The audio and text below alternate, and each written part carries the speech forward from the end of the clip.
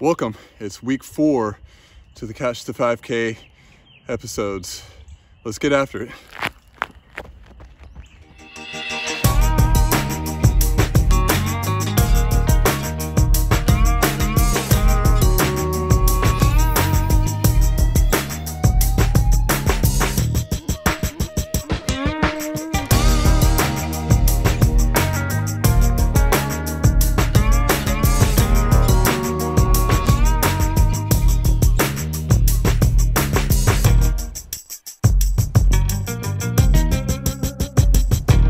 Welcome back.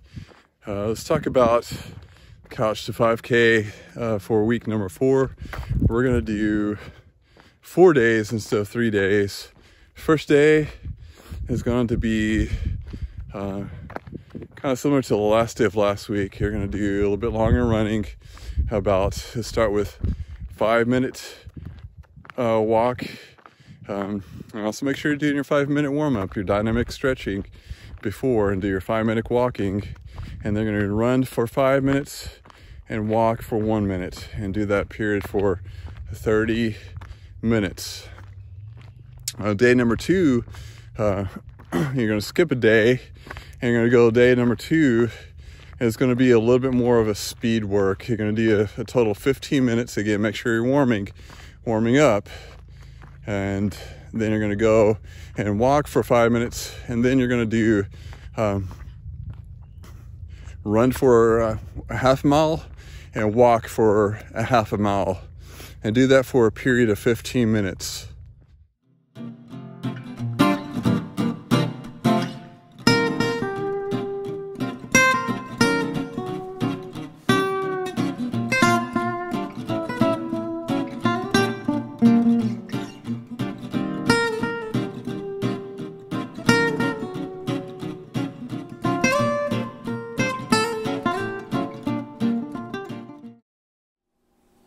Okay, let's talk about the third day of the Couch to 5K. So what I'd like for you to do is you're going to be running for 5 minutes and then walking for 1 minute. And you're going to do that for a period of 30 minutes. And again, make sure that you're doing a warm-up, 5-minute warm-up with the dynamic stretching that we shared with in the previous episodes. And also making sure that you do your 5-minute walking before you doing your running walk-run series. And so then the next day, day number 4, you're going to do a little bit longer. You're going to do about 10 minutes, 10 minutes running, and then walking for 2 minutes.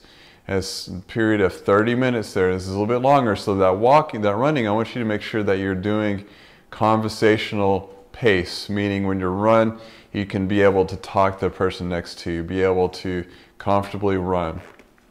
Now, whenever you're doing day 2 that we talked about doing a little bit shorter running, you're going to be doing running for half a mile and then running for a half a mile. So that half mile run, you're going to do a little bit quicker pace, and that's going to kind of help you gain a little bit more speed, but definitely be careful with that. I definitely don't want you to overdo it. And again, with that longer pace on 10 minutes, just take your time with it.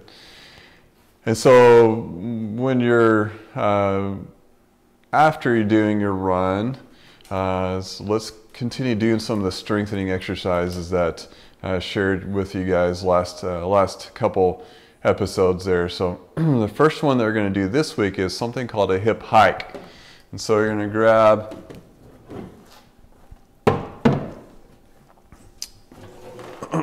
a stool,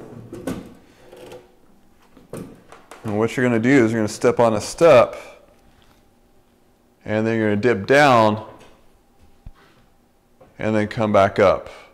When you come back up, you're going to come out with your leg, come back down, dip back down, come back up, and a kick out. That's going to help create a little bit of stability in your hips there, and help you with your stability with the ankle, hip, and knee. And so you can do about 20 repetitions on that.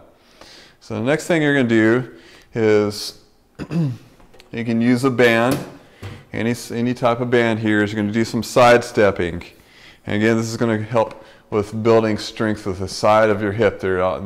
That's going to be definitely the theme with a lot of things that we do with running, is help improve stability with the side of your hip as well as the back of your hip extensors.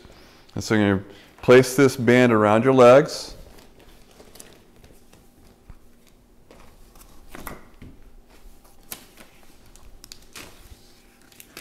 And so what you're going to do, you're going to do some side stepping. Keep your knees bent slightly and side step.